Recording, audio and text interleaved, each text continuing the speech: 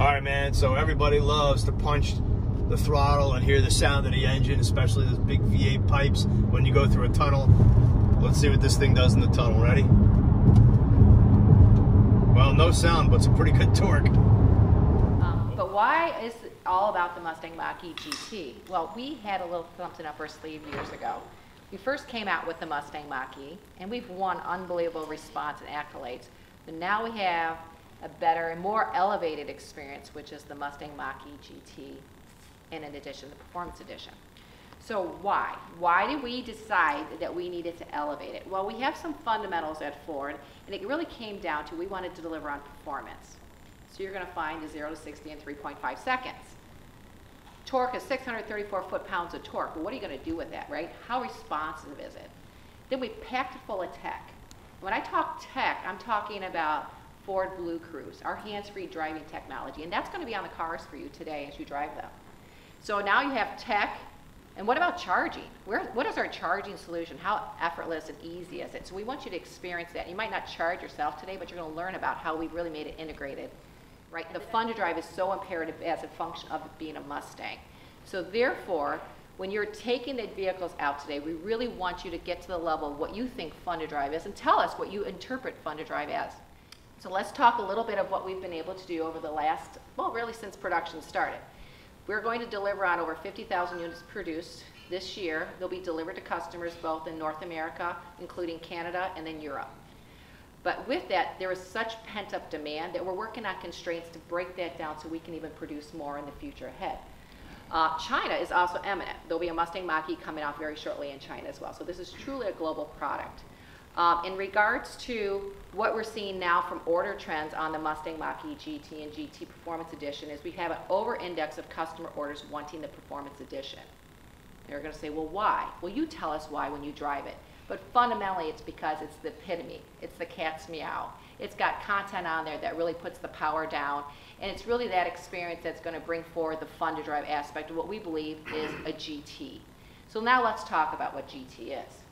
GT is a term used to describe a sports car. Grand Touring is basically where it came from. It's an Italian word. But really, it's about performance and the ability to go on a journey, to go a distance, to go on that ride and enjoy the ride, and also being very well appointed. Well, Ford started using the word, or the GT designation back in 1965 with our Mustangs. And of course, this is very legendary when we think about what Mustang stands for. And the Mustang Mach E GT Performance Edition is going to follow in those same footsteps.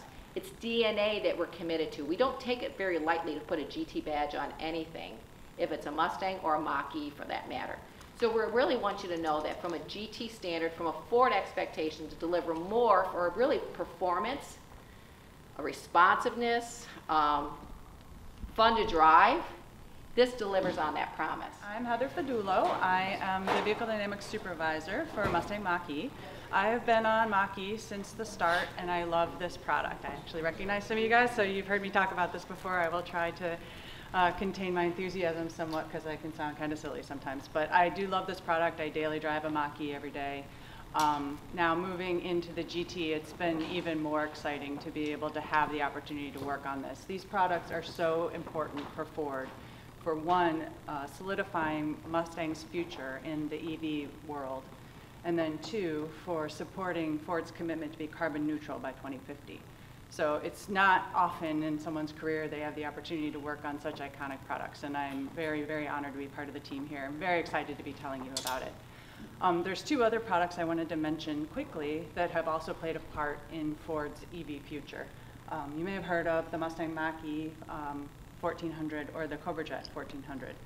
These products are electric vehicles that have been tested in some of the most extreme EV environments, and those are the types of things that Ford are doing to continue to grow our understanding of batteries and how we can make great performance vehicles in the electric world.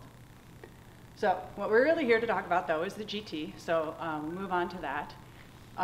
As you would expect in the development of a GT, we have certain criteria that we need to meet, of course. So we started development of this in the simulator. I personally have been in the simulator many, many times. My team and I have spent hours and days and weeks in there making sure that we could understand the hardware that was needed and the development time that would be needed to create something worthy of being a GT.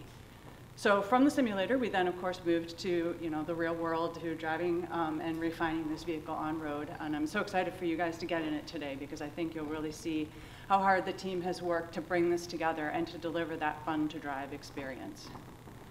In particular, you'll probably start to wonder, okay, what's the big deal? What are we talking about here? What makes the GT? So all of those things that we did in the simulator and in the real world has boiled down to lots of things, but the car is 10 millimeters lower than the standard Mach E. So one, it gives it even more of an aggressive stance, which is wonderful. But two, selfishly, from a vehicle dynamics standpoint, it lowers the center of gravity even further. So that really enables us to deliver even a more improved steering and handling over the standard Mach E. There's also quite a few beautification aspects to the car. So we've got a unique grille. We've got the lit pony in the front, of course. We've got a unique fascia with air curtains. Interior, we've got contrast stitching and embroidery. And we've got sport seats that are really going to provide more lateral support in the GT offering. So it was something we felt was very important. It's what we do, what you would expect from a GT. Something else that you would also expect as we move into performance vehicles would be improving the wheels and tires, which we've done. The GT has an aluminum wheel with aero covers. It's 1 inch wider than the base tire offering on the standard Mach E. It's also a 20-inch wheel. On the GT version, it comes with a 245 all-season tire. So that is a big improvement over the standard Mach E. But of course, we had to leave something for the GT Performance Edition. So moving on to the GT Performance Edition, it also gets its own beautiful wheel. It gets Ford Performance seats, so even more lateral support. And we've equipped that with a summer tire that we co-developed with Pirelli to improve both the lateral and the longitudinal grip. So your acceleration and your handling, cornering is improved from that tire. So overall, between the GT Performance Edition, we've done a lot of work to figure out what that need was to be really committed to a GT message, and we've translated that into a lot of hardware in the car. And there's a lot more things here that I will let you guys discover on your own. One other thing I want to talk about, though, on the GT Performance Edition is Magneride. That's something that we often offer in our performance Mustangs, and really excited to be able to have that on the GT Performance Edition package. If you guys aren't familiar with what Magneride is, it is essentially a magnetically charged fluid that can instantaneously change damping based on wheel end inputs. So you can essentially optimize the steering and handling performance of the car much better than you can with just a standard shock system. So what we've done then is we've tuned that Magneride to work in each of our drive modes differently, so that we can have customers that will choose kind of their initial perception of how they want the car to respond, and then from there, the Magneride does the rest of the hard work. Talking about modes, you may have heard of Mustangs having drive modes. That's something that we also do. It's something that GTs do. It's something that we did for Mustang Mach E, and then also for the performance editions. But with this, we went one step further, and we've created something called Unbridled Extend. And you'll hear more about that as you're in the cars and going through some of the literature. What Unbridled Extend is intended to do is to provide an enthusiast the opportunity to drive in a spirited way consistently for a couple laps of like an autocross or something. So in that mode, it's actively managing the battery energy to be able to provide nice, consistent lap times for a couple laps.